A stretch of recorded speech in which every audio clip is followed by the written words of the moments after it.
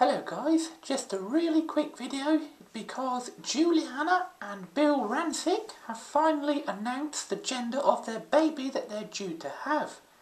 And it's a, drumroll please,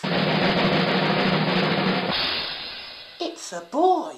Now, a lot of you might not think this is a big deal, but they have been trying for the last 3 years to have a baby.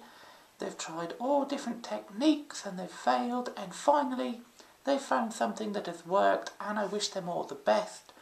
Not only that, Giuliana was diagnosed with cancer recently and she's doing quite well from it, so it's about time we're seeing something good happen to good people. Thanks for watching guys, please thumbs up and subscribe. Cheerio!